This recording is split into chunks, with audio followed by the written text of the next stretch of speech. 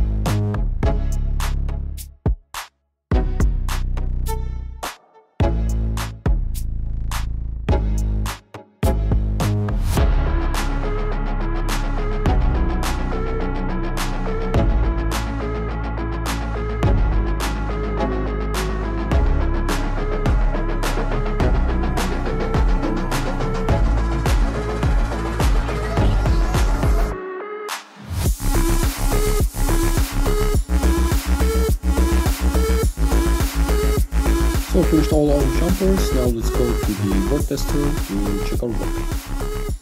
So I'm using a Camly board tester, aka iSocket, to test both board connection before we solder everything together. So this is a 4-in-1 board tester for iPhone 12 series, and of course don't forget to connect the upper flex so you will have a functional backlight. Without, you will have the minimum backlight on and you cannot turn it up. And now as you can see, let's check over here. Yep, and as you can see, we have our Wi-Fi, our Bluetooth. Now let's go to settings and just check if everything is okay. I didn't connect the antenna Wi-Fi, so we will not have a network. Let's just see in about if we have modem firmware. Yep, everything's okay.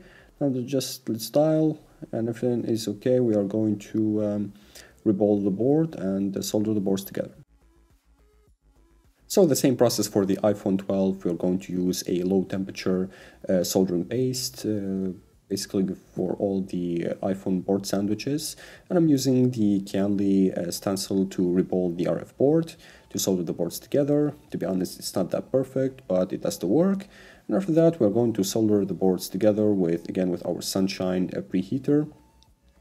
Again, with the 5G antenna. 5G antenna is another deal, but we are focusing on the European version today. And I'm using a 170 to 180 Celsius to solder the boards together. And after that, we're going to make our final test to check if everything is working perfectly. We're going to test the Wi-Fi network, the Bluetooth, and the NFC, the modem firmware, and more. So I'll catch you in the final test. So here we go. We soldered everything. I also changed the housing of this iPhone. You can see the old one. I'm going to show you. Here we go. And now we're going to test everything. Let's just go to settings now. I'm going to show you that this is the same board, but without cameras and stuff. And let's just go to general about, and as you can see, this is the same phone, the same serial number. And let's go now and check the Wi-Fi, and also I'm going to check the NFC. This is like the credit of the video. I also signed up with my account so I can download the NFC tool, so I can read the NFC chip to test the NFC function. Let's just go read. It's a little far from where I'm recording, so I'm just going to read. As you can see, read is successful. So I guess, yeah, that's it for this video. Thanks for watching. If the video was helpful, please make sure to leave a like and subscribe to the channel for additional content in the future, as always. Stay safe and have a good day. And this is for the iPhone 12 series, as the beginning of the iPhone 12 playlist series in the channel. And again, stay safe and have a good day. I'll catch you guys in another repair video. Peace out.